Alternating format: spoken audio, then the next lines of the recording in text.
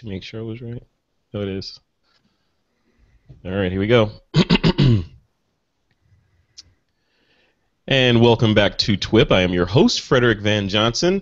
Joining me on this episode of the show to discuss photography and some other cool things happening in our digital world are Mr. Silarina and Mr. Don Komarechka. Hey guys, how you doing? Hey Frederick, how are you? Hey Don. Hey guys. I'm doing great. It's good to have both of you on the show. Before we dive into it, Don Komarechka, I want to hear what you've been up to first. I know you've been running the world. You're enjoying your first. I think this is your first quarter as a husband, right?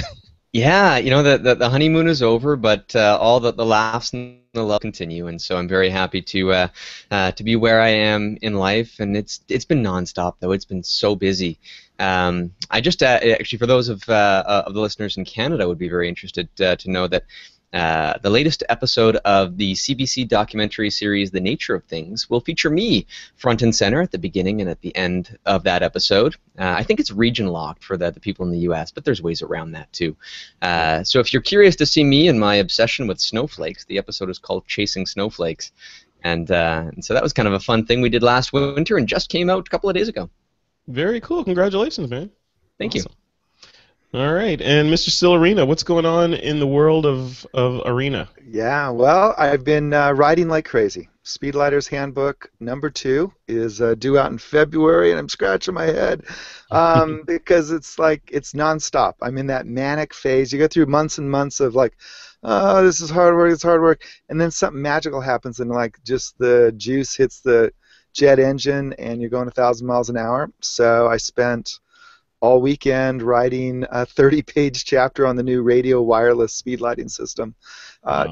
Totally geeked out, but it's good stuff. It's going to be every bit as good as the first edition, and I'm amazed, honestly, at how much I've learned in 5 years. You know, teaching people how to do things teaches you more than you teach them most often, and so originally I thought, oh yeah, I'll just add the new radio chapter, we'll be done. So I've been writing like a mad dog. Yeah. Well, you know what they say about timing. The amount of work that you need to do magically stretches to fill the time that you've allotted to do it in. Well, I apparently allotted way too much time because I still have a long way to go. But. You're like, I only had 3 weeks to write this, and it took exactly 3 weeks. That is so cool. Yeah. No, I love the sounds of deadlines as they go flying by. You know. I know it. So. I know it. Well, cool, guys. Well, let's jump into the show. Before we do that, I want to thank our first sponsor for this episode of TWiP, and that's our good friends over at Squarespace. All right, let's jump into the show now. Story number 1, guys, and I apologize, the last minute we did some show notes shuffling here and mixed it up. There were some other stories in here that just weren't as impactful as this DJI story. And this is about, if folks that don't know about it, DJI is the company that makes the Phantom series of drones or unmanned aerial vehicles, or unmanned aerial systems, as DJI likes to call them. But their newest one is called the Inspire 1. And, you know, for me, I've been sort of holding off on this whole drone, unmanned, whatever movement because I'm like, you know what, I'm going to wait. Because I know they're going to come out with a cooler one, and I'm going to let all these other people run in and get the first ones, and then I'm going to get the cool one, you know. So they announced it, and yes, it is crazy cool. They did this cool announcement on Treasure Island here in the Bay Area, which kind of sits between San Francisco and the East Bay in Oakland. So they did a reveal there, and they invited a bunch of press. They invited me, but fortunately I couldn't go. I was in Santa Barbara. But it was a big to-do. They had celebrities there and all this, and they revealed this awesome new drone, which is called the Inspire 1, which does a lot of cool things, some of which are, it's kind of a new design, first of all. It can fly indoors because it has kind of a downward-facing camera and sonar kind of mechanism so that it doesn't need GPS to hover and stay in place. It has articulating arms for the rotors, so when it flies, it can do kind of a transformer thing, and its arms raise up so that they get out of the way of the camera. It's like the ultimate. I mean, it looks like the ultimate geek toy. So I was like, okay, this is it. I'm going to go buy this thing now. I waited patiently to get this drone. Now I'm going in. I got to the page. I'm looking at it. I scroll down. $3,300 or $2,800, So it was. I was thinking, okay, it's going to be like $1,200 or something like that. It's close to $3,000 or more, properly configured, probably $3,300 to get it the way that I want to get it. So I'm like, oh, okay, well maybe now that this one's out, I'll go get the cheaper one because the other ones will drop in price. So I'll go get a Phantom now. So that's where my brain is now. And when these things drop down, I'll go look at these. Don Komarechka, you've seen these, right? So you're the scientist here on the TWiP network. You understand how all this stuff works. When you saw this, were you interested? Did you say like, okay, I got to run out and I need this so I can get some shots of snowflakes before they get into the lower atmosphere? These and I'm going to call them tools for photographers, are absolutely fantastic. They are a miracle of modern technology. Even a few years ago when these, let's call them the general term, everybody calls them drones, but these devices, they revolutionized the way you shot aerial video and got aerial stills.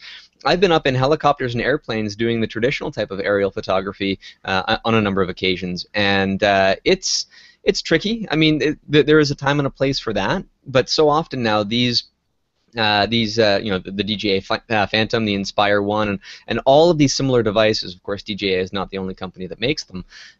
They're taking that entire genre by storm, and they're just putting it into the hands of amateurs at a much lower price than would otherwise be.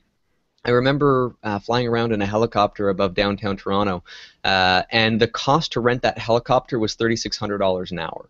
So the cost to own an Inspire One in comparison is very affordable. That's a good way to look at it. Yeah, definitely a good way to look at it. But it's still, it's $3,300. I was talking to someone earlier today about it and just sort of lamenting over the price. I'm like, oh, I want to get it, but it's a little scary to be flying around in $3,300 worth of toy, that high. Because if you crash, that's, it's not. I'm sure this thing won't be forgiving, and I don't think it has parachutes on it or anything.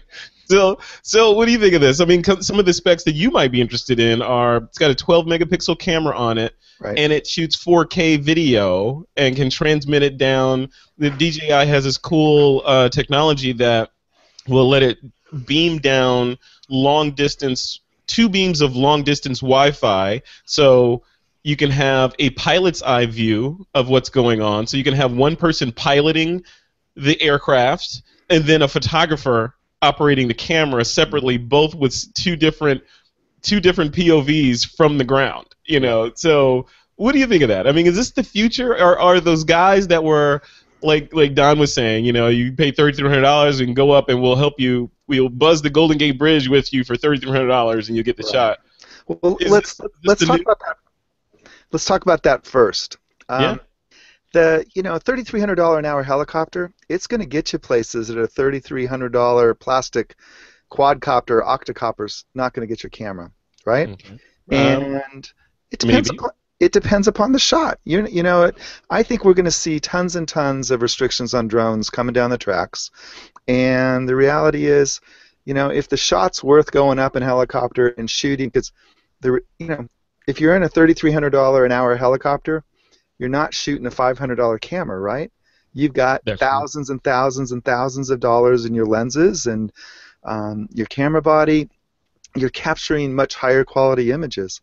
So I think it's kind of an apples and oranges comparison in that regard. Yeah, I and think you're right still to say that there is might be apples and grapes, because I think there's what you said. So like the people that would still hire the helicopter and go up and get the shot and pay those rates to get those kind of high-end shots, I think are folks with those high-end budgets. But I think with these guys, DJI and those kinds of companies are sort of democratizing aerial photography, because not everybody needs that high quality. I've seen some of these shots from these things, and they look every bit as good as any movie I've ever seen. I don't disagree. I mean, the whole aerial phenomenon is following right on the coattails of GoPro, right? Mm-hmm, When you mm-hmm. look at all the places that non-photographers said, oh, we can put our GoPro on our surfboards, on our ski vests, on our pole doing selfies as we're going down Mount Everest or whatever it is. Yeah.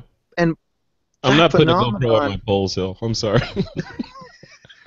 I um, didn't do it. I'll loan you my pole so you can put your GoPro on my pole. Awesome. Um, There you go. so, my point is that the whole GoPro phenomenon, that billion-dollar phenomenon, I think is spilling over. We just have this huge appetite, as you say, to get cameras into places where the common man can do this. And I think Yeah. that's the amazing thing about this technology. Although I have to say I'm a huge fan of the drone wipeout videos that pop up on YouTube. So I don't know you if just need drones. You're going to be that guy skeet shooting your neighbor's drone. if they'd only put hot shoes on drones, then I would be, oh yeah, this is the quad speedlight drone. And it's like There you all go. over it, right? There you But go. I don't know. I think they are tools in the right hands and they're toys in the wrong hands, or vice versa. Yeah. You Or know, they could be, I mean, as we've talked about on previous TWiPs, they're a tool and they can be used for nefarious persons by evildoers, nefarious purposes by evildoers. So just like anything else. I mean, you can use a screwdriver for bad purposes if you want to, or you can build stuff. So, I don't know. I mean, it's interesting. It's funny. I was looking at, I was reading up on this, and I was reading this comment thread. I think it was Eric Chang or somebody was talking about things on Facebook, and I was just reading the comments.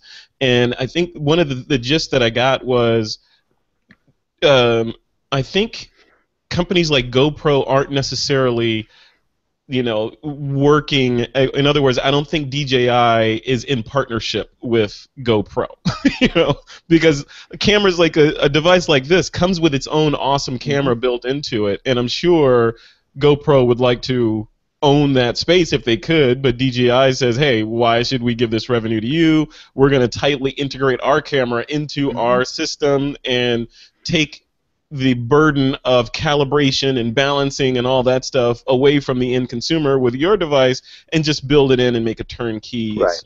Right? Right. I mean, that's the Apple model, right? Yeah. Apple designs everything from the keyboard and the mouse to the screen to blah, blah, blah, and it just works.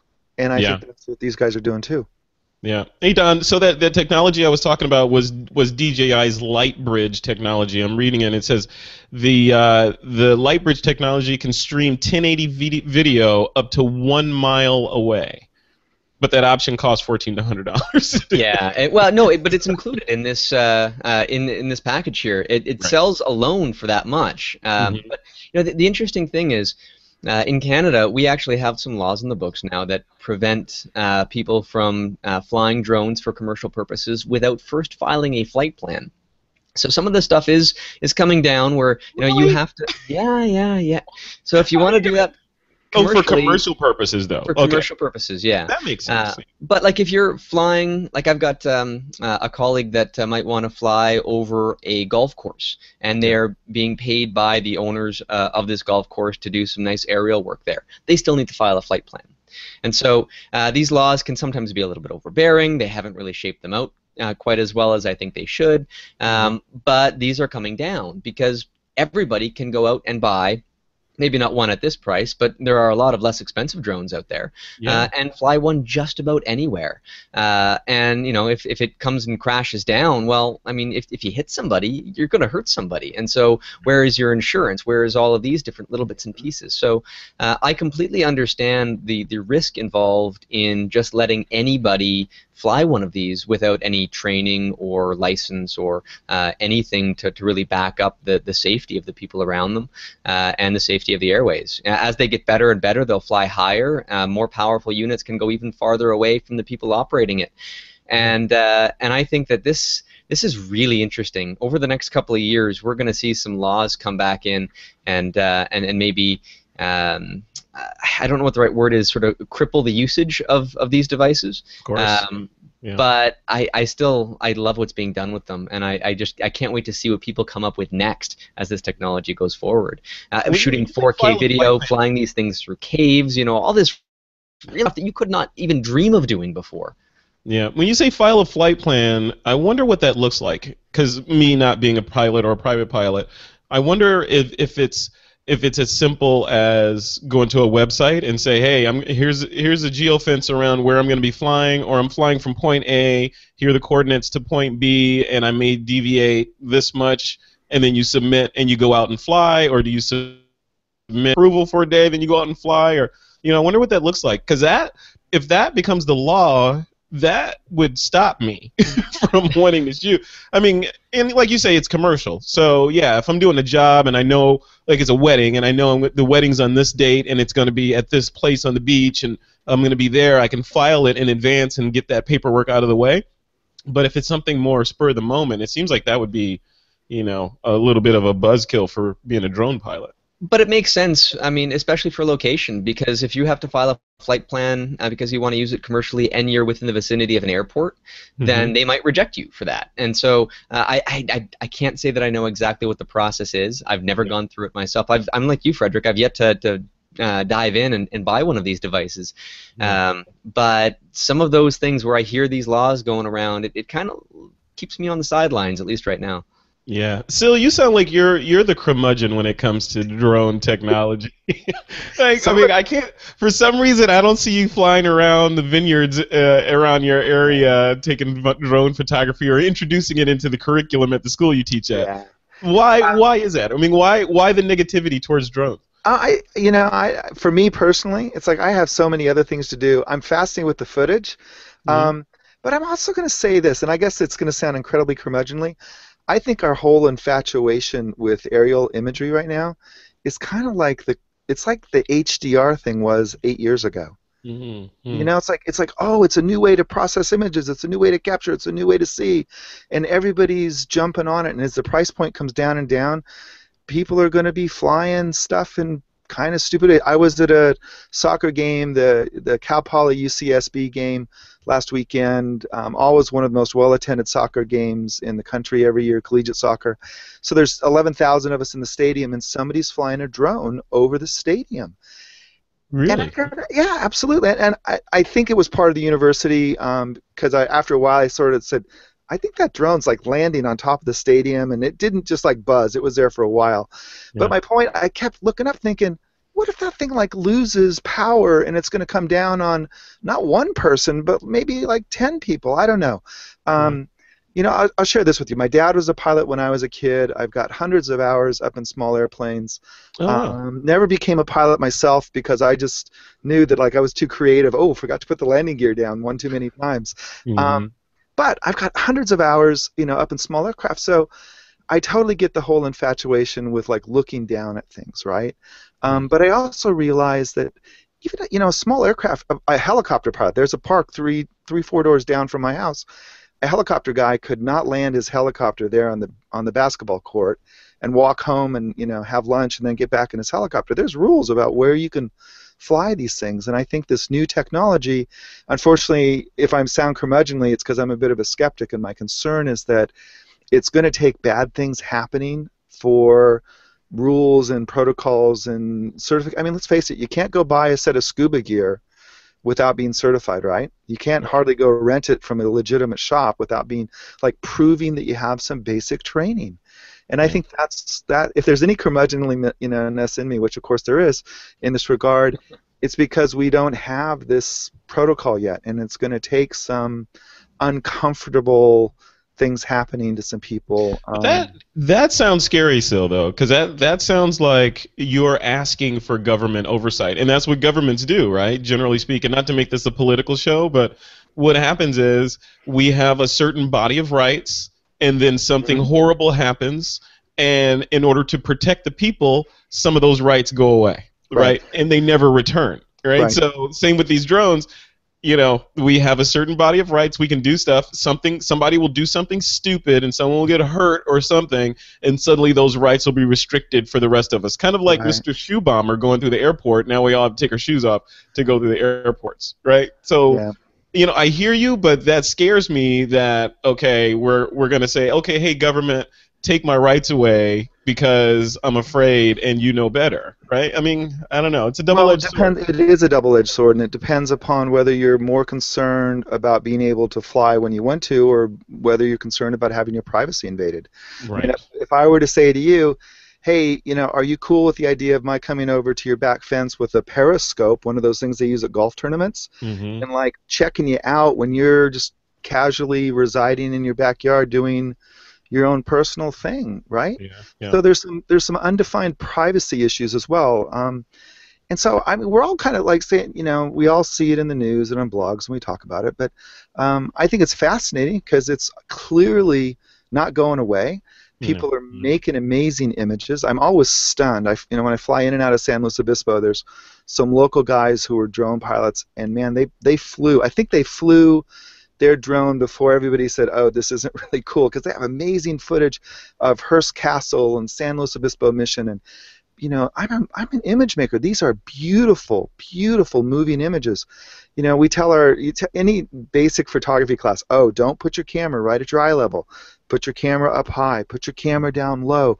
Put your camera in a unique point of view.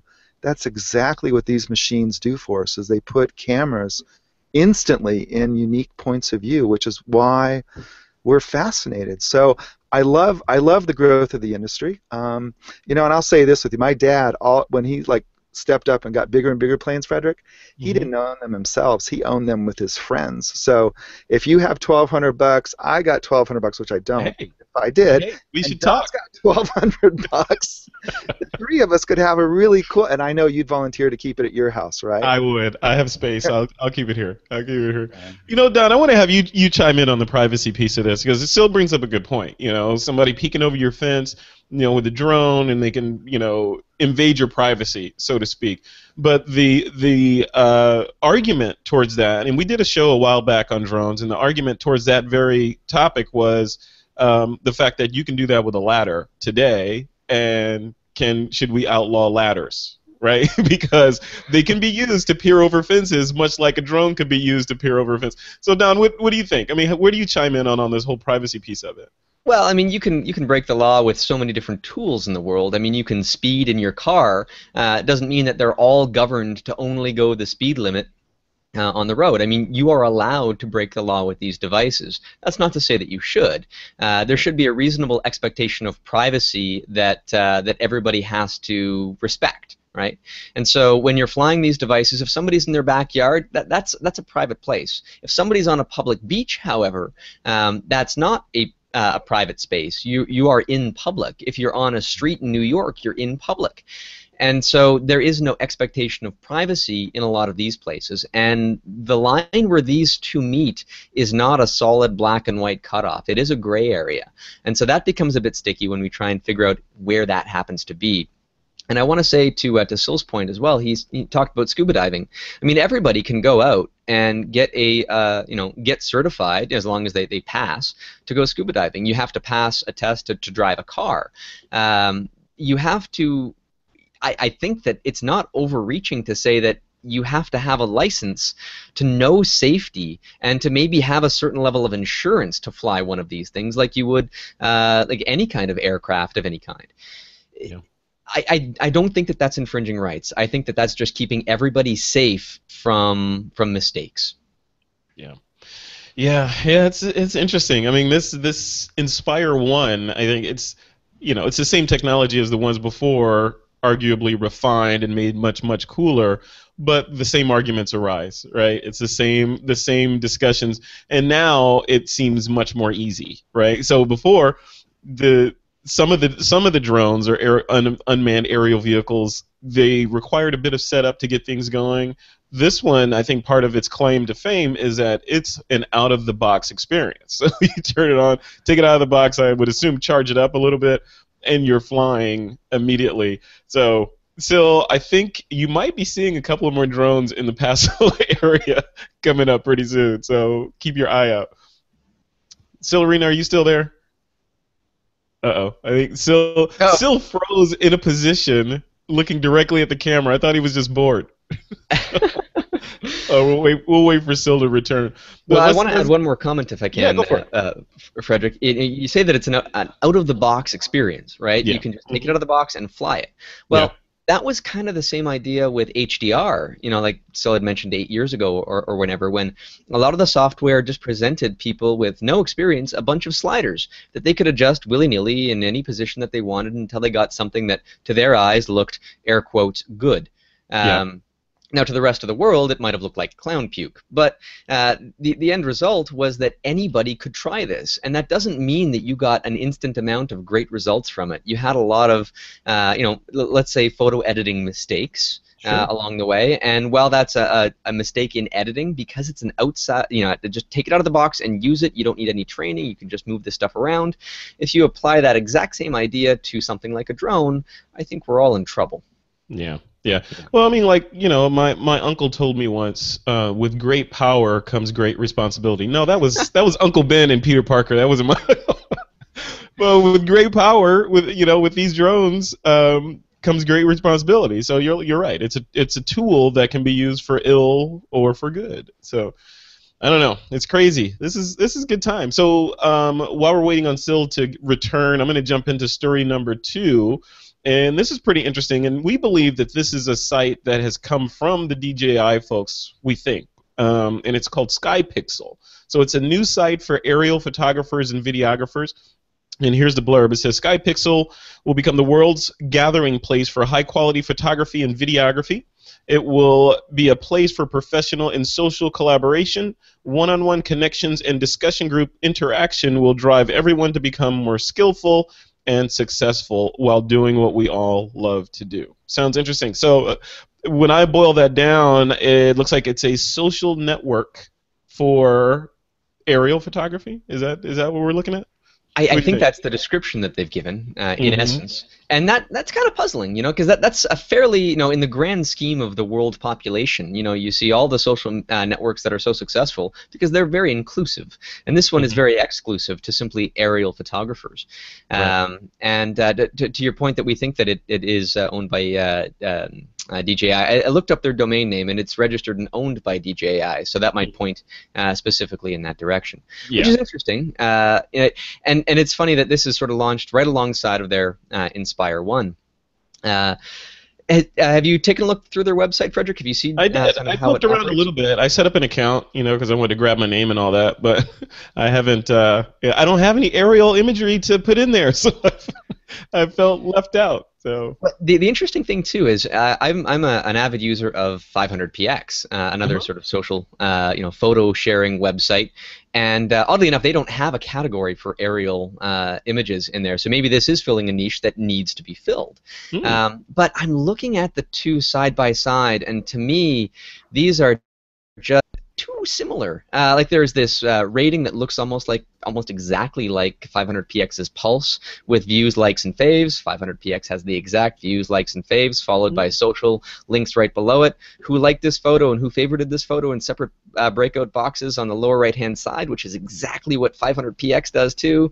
It seems really odd that it's so similar in its design to another website, to the point where it's making me curious about any user interface, patents or stuff that might be behind the scenes from one or another company. That being said, when you go to this website, it gives you like this big splash screen which has some video rotating in it, and it's the first time I think I've seen a splash screen in about 8 or 9 years. It's kind of comes up a little bit odd, like it doesn't bring you right into the experience. It's trying to do a hard sell on why you want it without actually showing it to you. So I have a few reservations. That's not to say that the idea of having a platform specifically for the aerial photographer or videographer is a bad idea, because a lot of these people are so passionate about what they do. They eat, sleep, and breathe it. And to have a place for them all to congregate, I think is fantastic. The tie-in too with DJI is a bit odd. Now, you know me, Frederick, I like to dig into the terms and conditions and to figure out all this stuff, right? That's why we love you on TWiP, man. Yeah, well, and so it's interesting because I made a specific note that in their terms of use, they request royalty-free, sub-licensable, perpetual, transferable, and irrevocable, as well as a bunch of other stuff, licenses to your images, and that means that even if you pull your content off they still own the rights to use it. So if it's ever up there for any reason, then they've got it for whatever purposes they want, for use with them or any of their affiliates. And DJI is clearly at least an affiliate within that. And so DJI, I guess, would have the rights to use anything for any purpose uploaded to the website by the way their terms of use is currently structured. That kind of makes me raise an eyebrow. I'm not to say that they're going to do anything nefarious, because whether or not they'll lose in the court of law, they will probably lose in the court of public opinion, and they don't want to do that. And I don't expect companies that have these rules would go out and use them in really sinister ways, but the legal language would allow them to do that. And so I look at that kind of stuff and I kind of shake my head a little bit. Like, they should have somebody go through that and make it a bit fair for both sides. But these discussions have come up with a lot of different social networking websites that always overreach and have somewhat draconian laws. I know Facebook is famous for this as well. Yeah. Facebook and Instagram were, they kept coming under fire earlier this year and last year about their far-reaching terms of services. And in one case, they backpedaled a little bit and issued statements and all that. So yeah, that's interesting that you dug in and found that. Sil, welcome back. We moved on to talk about. Sil, you still there? I'm here. He is there. We moved on to talk about Skypixel and the site, and Don was talking about their terms of service and all that. And before he was talking about the similarities of the UI design to 500px. So I want to get your thoughts on that, looking at it, and then specifically from the standpoint. So I agree, there's similarity, and I look at it from the standpoint of, if I was a 500px, I would say, oh, that's interesting. I'm going to add an aerial category now. Just like that. I'm going to write, punch a couple buttons, check a couple of checkboxes, and now we have an aerial area, and let's blast it out to our users and say, welcome all you aerial photographers. We have a brand new area for you. Why wouldn't they just do that and kind of like squash this before it gets started? It's a great question. I don't know. I mean, I've got a 500px account. Don't do much with it.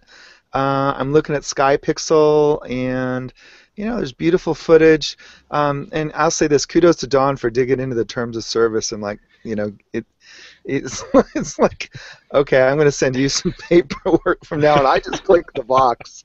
Whatever you say goes. I'll click the box. Yeah.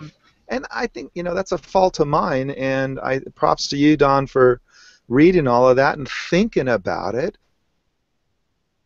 This is a rights grab, then hopefully they'll get sniffed out for it. I don't know that it is. I will say this, though, categorically, in taking the curmudgeon's approach. If Skypixel exists to do a couple of things, one, to be a showcase for really great aerial work, whether it's still or motion work, and if through that they build a community where enthusiasts can come and learn the lay of the land. I mean, learn what if there is an industry protocol. I think that Skypixel would have that potential, perhaps, to really shape the future of how the public opinion of drone usage, and maybe it's too late to have any momentous effect like that. But I look at this site and say it's beautiful photos, and if anything, I hope that they or somebody will truly become ground zero for dialogues between experienced pilot and novice pilots, and maybe form some consensus among pilots as to what their responsibilities are, whether they're legislated or not.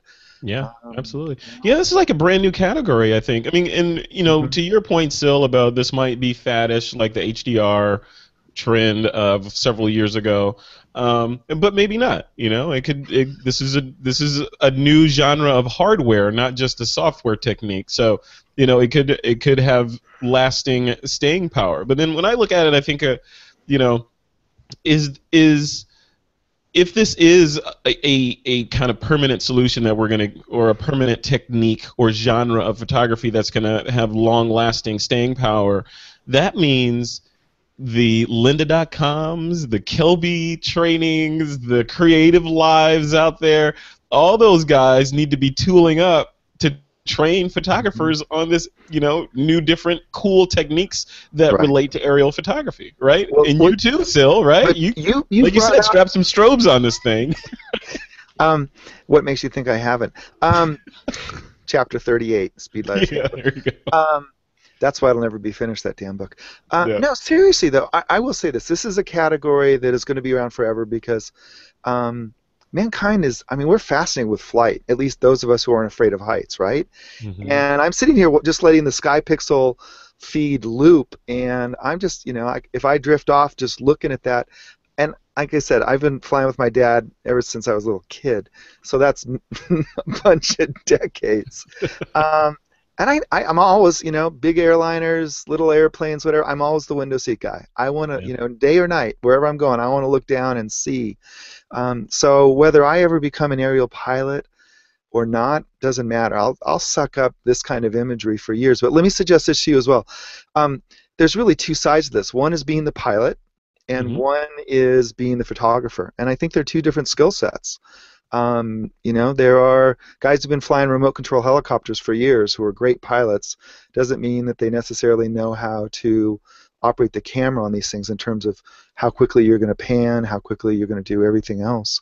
And as you've seen on YouTube, as I've seen on YouTube, those guys who try to fly one of these things, it's like you can fly the helicopter or you can look at what it's shooting, but it's really hard to do both very well at the same time. Yeah, absolutely. I think for me, the more I think about this, because I think eventually I will dive in and get one. Maybe not today, maybe not tomorrow, but eventually I will get one.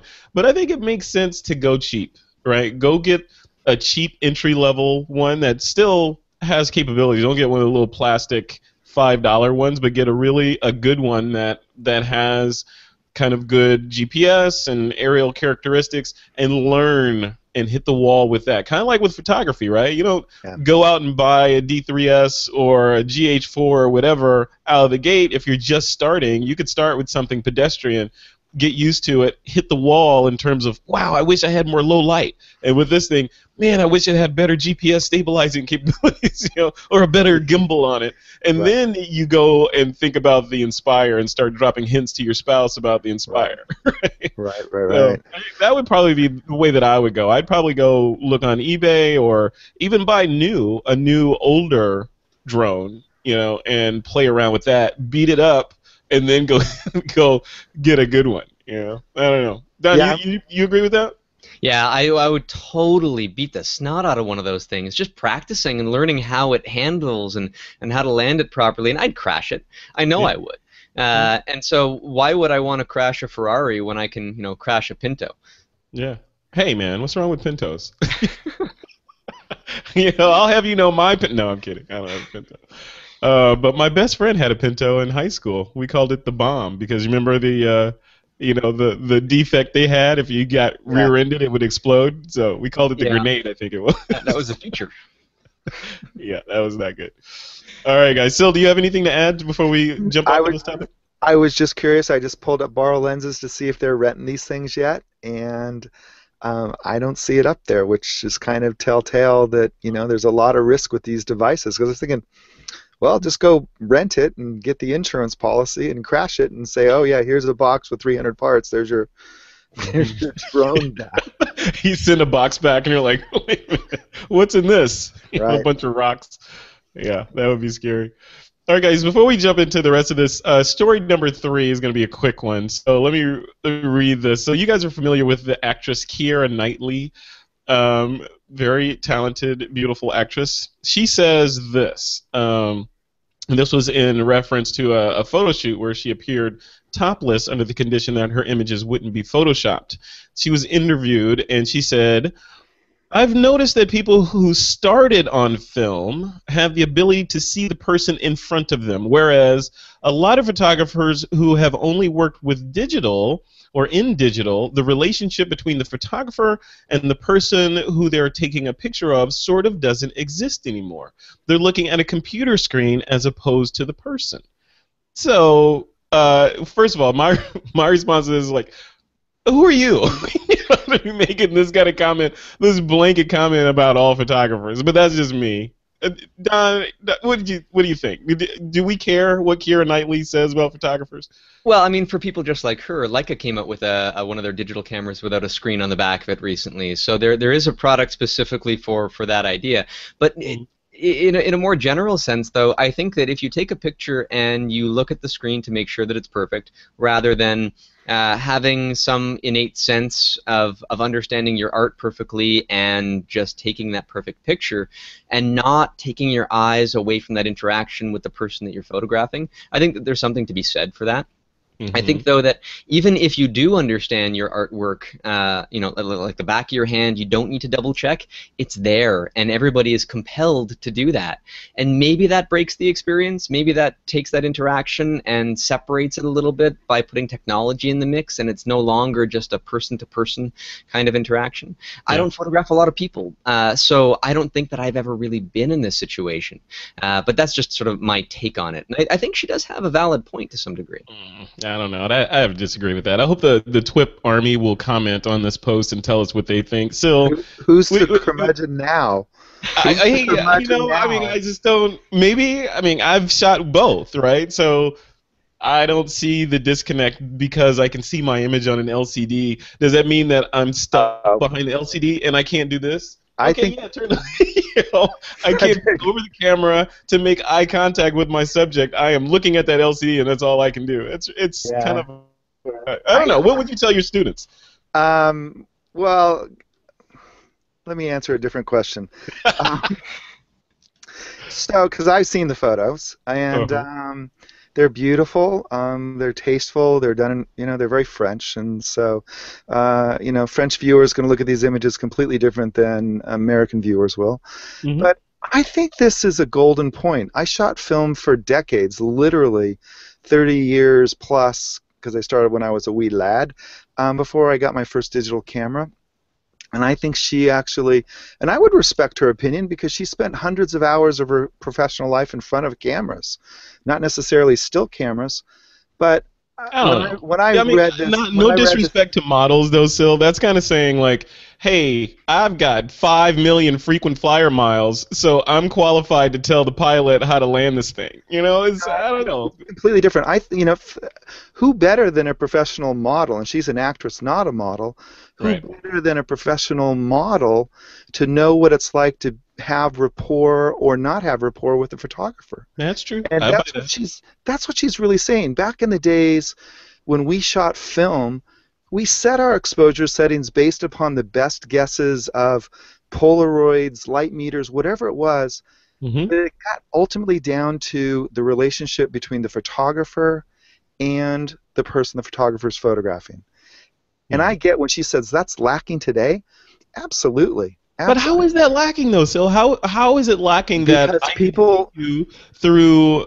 I can still see you. Because every time an optical connection. Every time you stop to check the LCD of your camera, you're breaking that rapport with your subject, whether you think or not. That's what she's saying. That's all she's saying. That's all this is about. Plus the topless photograph, in Interview magazine. But, and so that's what she's saying, though. It's about, and that's why a model would even know better than an actress. But an actress is certainly going to know about the rapport of the lens with her and the person behind the camera. So I totally get, because when I shot film forever, that's all we had. It's like you had a best guess. If you were shooting medium format, large format, you pulled your Polaroids, you took your light meter readings, and then ultimately it got down to in the lab you do little snip tests and try to make better educated guesses. All that as to how to process your film. And now we get caught up in the spur of the moment technology, and every time we look at the back of our camera, we're taking our attention off of the person in front of the lens. Yeah. So I think it's a golden point. It truly resonated with me. It's like she's absolutely right, and how wise of her to recognize that. So I don't know. There's not a whole lot of a story here, but I think it's a fascinating concept. And what it reminds me is, I need to tell my kiddos, hey, let's put some back here where you can see what it's like to shoot without looking at an image. Yeah. There's an easy way around that too.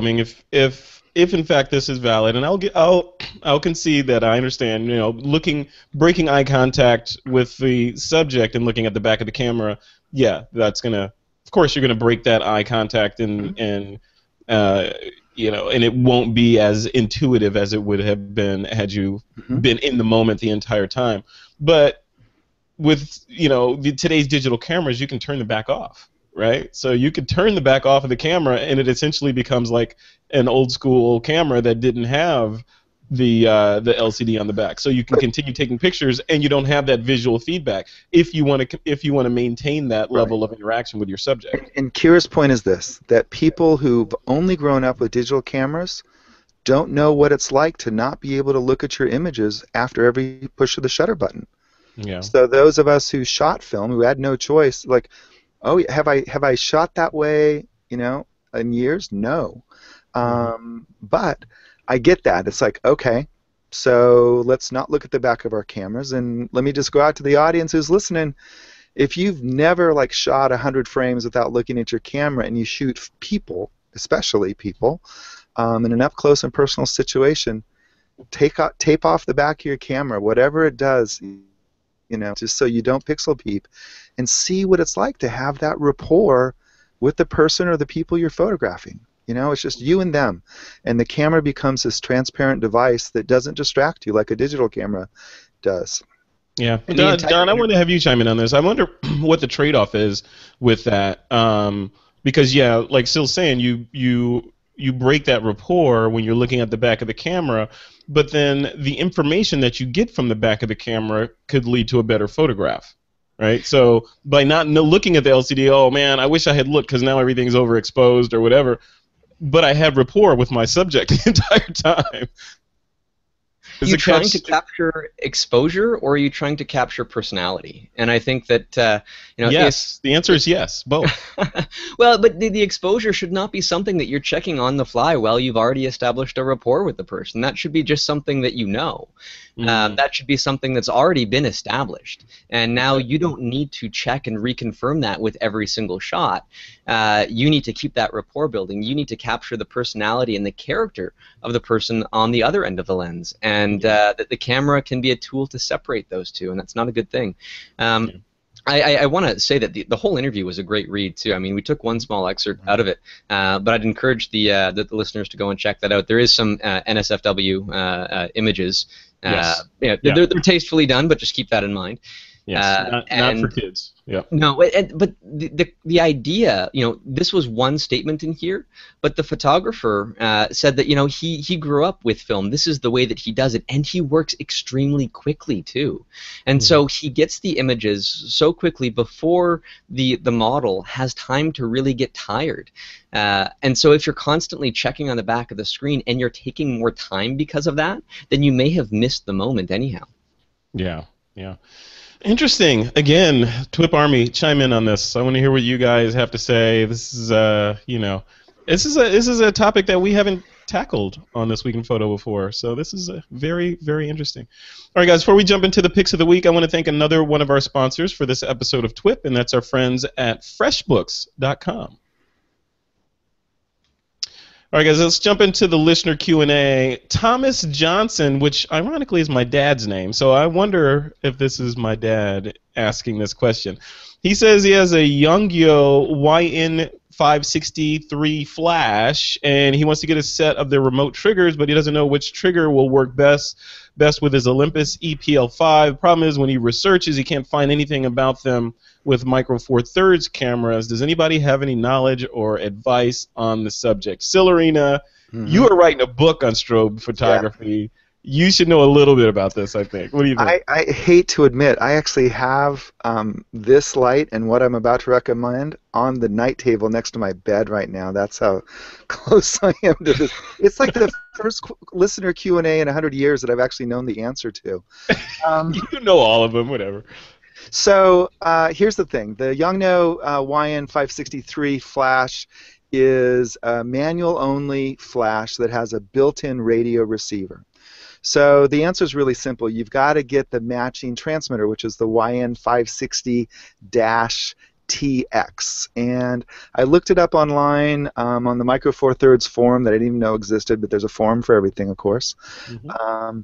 and people say that it works just beautifully. The cool thing about this controller device, which sits in the camera's hot shoe, you can control, it's got a vertical LCD, so you can say, oh, this little speed light is a group A speed light, this one's a group B, that's a group C, and you can control in manual only, no ETTL stuff, but that's fine for most people. You can adjust the power from the top of your camera. I think the only thing that the transmitter needs is literally that Fire Now hot shoe contact that it's going to get just by being connected. And I'll tell you this on a completely unsolicited basis, because these guys brought out a clone to Canon's radio speed lighting gear, and I just tested it this weekend for the book. It's not my pick of the week, but I'm stunned because not only is it fully compatible with Canon's gear, it does some sync things that Canon's gear doesn't do, like second curtain sync in wireless, which Canon shooters have never had. So a lot of respect for this company. You know, it's a third-party clone, knockoff kind of company, but in the case of this transmitter, the YN560-TX, they designed it from the ground up, and it works beautifully with the flash that this guy's already got. So how does the clone compare to the Canon OEM stuff in terms of price? Oh, you know, it's about third to half the price. And I haven't had it long enough. I have not shot it out in the field. You know, the build quality is not 100% what it is in Canon's. But what I'm more interested in is how does it interface with the system, and does it have the ability to talk to the menus that are built into Canon's, the speed lighting menus that we can pull up on the back of the camera, because so many third-party devices don't have access or aren't coded to access those on-camera menus. Right. So in the case of Yongno, this is a manual-only solution, but you know, it's a pretty affordable. I'm looking on Amazon right now. You get the transmitter and 2 of the flashes for a couple $100, and there really is no more affordable way to get started with off-camera light, as long as you're willing to dial the power up or down on your own completely. Yeah, awesome, perfect answer. Thank you for that, Mr. Komarechki. You have anything to add to that? Nope. He's like, nope. What this guy said in the box next to him. What he said, yeah, he summed it up better than I could. I did a bit of research to say that yes, it would work, but beyond that, I was hoping Sil would fill in all the gaps. He answered it. Thanks. I got lucky on that one. No, you did. You know your stuff, man. Like how to photograph an owl from 100 miles away. I'm not very good on that kind of stuff. Yeah, me either. You know, haven't found myself in that situation yet. So. All right, guys. Well, listeners, if you have a question that you want us to answer on the show, be sure to visit our website at thisweekinphoto.com and click on that Submit a Question link, and you can send us a question, or you can even leave us a voice message, which we may or may not play live on the show. Just saying. You know what? I need to close this interview magazine window because it is distracting me. So, see, it's like the back of your camera. Kiera Knightly, you are now off my computer. It's just like the back of your camera. See? Yeah, distracted. I'm breaking contact with my co-host. I noticed you glanced away. I was looking over there. It was in the corner of my eye looking at me. I had to get rid of it. All right, guys, let's jump into the picks of the week. Don Komarechka, I'm going to let you go first. What's your pick of the week? Well, this one might also be in Sil's wheelhouse. As a lot of people know, I do a lot of macro photography, and so I just picked up Canon's new ring flash. They have the MR14EX Model 2, and faster flash recycling times, which is great. But the big seller on this one for me, the reason why I bought this was, it's kind of a silly thing, but it was missing from the first version of this flash. If you turn on a special custom function on the flash, when it's on, if you double tap your shutter button, it will automatically turn on the focusing lamps. So I don't have to take my eye away from the viewfinder and double tap again and they go away. I don't have to take my eye away from the viewfinder and hit a button on the back of the flash and then completely ruin my composition, especially when I'm doing handheld work. So this will be a big game changer for me for that one simple little reason. I've used it in the field. It runs so fast. I connect an external battery pack to this thing, and I'm all set. It doesn't lose power at all. So, if you're a flash nut like Sil, I mean, this is something that would be a fun thing to have and to play with. But if you're into macro photography at all, I always recommend using a flash, and I haven't used a better ring flash than this one. I was going to ask you. So first, two questions. What does that thing cost? And for our uninitiated listeners that are wondering why would I ever need a ring flash, uh, answer those two questions. It costs $500, so Okay. it's not that cheap. Now you can get ring flashes out there for like $30, but you don't want them because they use LEDs instead of the xenon flash tubes that this guy has, as well as I think the Sigma one has that as well. But they've got the same flash technology that a standard speedlight would have, as far as the instantaneousness of the light, and that's what you want to really prevent motion blur in your photographs. But when I'm photographing just anything super small, the light kind of needs to be around the subject, very close to it. And so this gives me a very convenient way to get the light right around the lens itself where it's needed. Now, I don't use it for everything, though. If I'm photographing water droplets or anything that has a spherical surface to it, the ring flash will leave a ring flash reflection on the surface of that, and it kind of ruins the look. So it's not the be-all, end-all magic bullet, but I use it for snowflakes, for insects, for flowers, for lots of stuff, and it makes it very easy to get good light. And you can, on these models, you can make one bank brighter than the other. You can turn one half of it off entirely, and you can make the light come from the top, bottom, left, or right, in any which way that you want. So it's a great way to get into this kind of flash without getting overwhelmed by the technical logistics of it all. Yeah. All right. Cool. I like it. So, we'll link to that. Frederick, let me jump in. Don, I didn't know about the double tap. I just wrote that down. That's going to be in the book, so maybe I owe you a copy. Get the modeling lights on. That's a cool tip. I didn't know that. The other thing that's cool about the MR14EX2, and this I did know, but is that it is one of the speedlights that can access the camera's menu system. So you don't have to make the buttons and dials changes on the back of the speedlight. You just find the external speedlight control menu on your camera's LCD. As long as you're not going to with, you might as well be futzing with the flash menu on the back of your camera. But for a guy like me who has to wear reading glasses all the time, being able to pull that menu up on the back of the camera is so much easier than trying to see those little icons on the LCD. Love it. So before we leave that topic, Don does a lot of obviously close-up and macro type work. What other uses for macro or for ring lights do you know of? So ring light, it's kind of a one-trick pony when it comes to portraits. It's what's used when you see a photograph of somebody like up against a wall and they've got that cool kind of halo shadow that's running around them. That's a ring light. They're used a lot in high-end fashion. And some people like to use them off camera, off axis from the lens, because they think that the bigger surface of the flash, but honestly what you're giving up in the case of this particular unit is a whole lot of flash power. If you want that off-camera ring light thing, you're better to get one of the ring light adapters and put it onto a full power speed light. Awesome. But it's a great tool. And the other thing I'll say is, I know for a fact that you can use this as a wireless master. So if you want to take one of your speed lights and put it on the rock behind the beautiful flower so that it doesn't fall off to complete blackness, you can do that as well. Very cool. All right, so in solidarity of you and your reading glasses, I've donned my reading glasses. There we go. And I can actually see the hangout now. This is so weird. There are people in here with me. I didn't even know it. Yeah.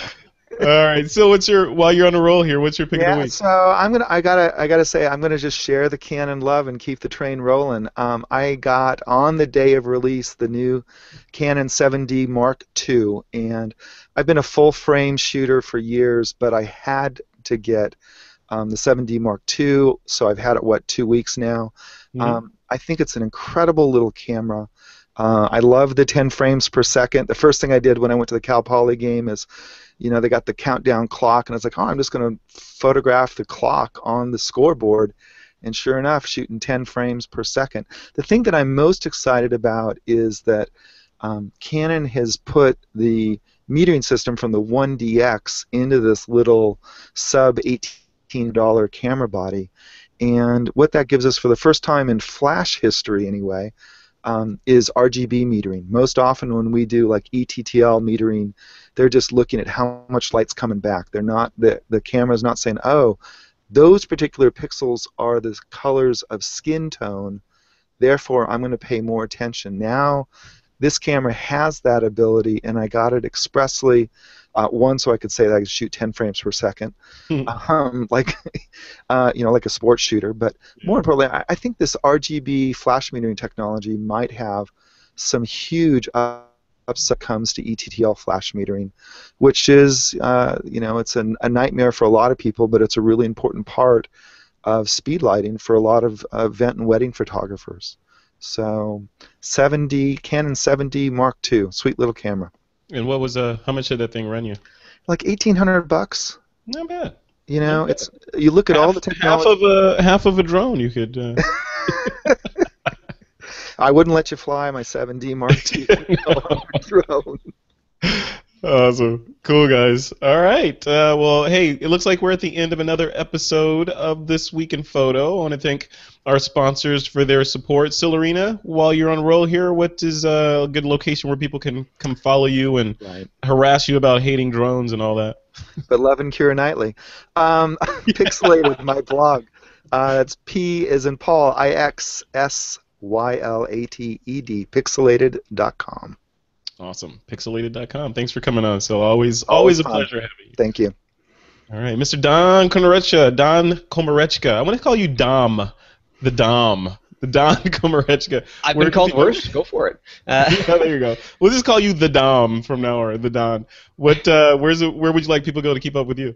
Well, you can check out my website at doncom.ca, and everything's linked to there. I'm most active on Google+, though, so feel free to hit me up on there and see what my latest happenings are. And it's going into to winter and snowflake season once again, so if you're curious to get out there and maybe photograph some of your own, I've got a book on that topic as well. It's all linked to the website, so check that out. Awesome. I mean, one other thing before I let you get off the hook here, Don, we are working on a show together, so just remind the listeners of what's going on. I don't even think we've named the show yet, but we kind of know what it's going to be. Give us a sneak peek into what you're going to be doing on the work. Well, it's wonderfully in the works right now. Again, the name is the hardest part for something like this, that it's something eclectic in the world of photography. You can't really pin it down. We're going to hit a lot of topics that aren't normally covered, things that are fascinating behind the scenes, whether it's the difference between how you see and how a camera sees, the underlying technology and why we should care about it. All sorts of little quirky things in photography that everybody will find either entertaining or educational to some degree. Yep. And I think it's going to be so much fun. Yeah, I like to call you our Neil deGrasse Tyson of photography. With a couple of key differences, but you are Neil deGrasse Tyson of photography. So thanks. Oh, geez, I thank you so much for giving me such an accolade. I don't feel like I deserve it, at least not yet. Yeah, not yet. Well, we'll see.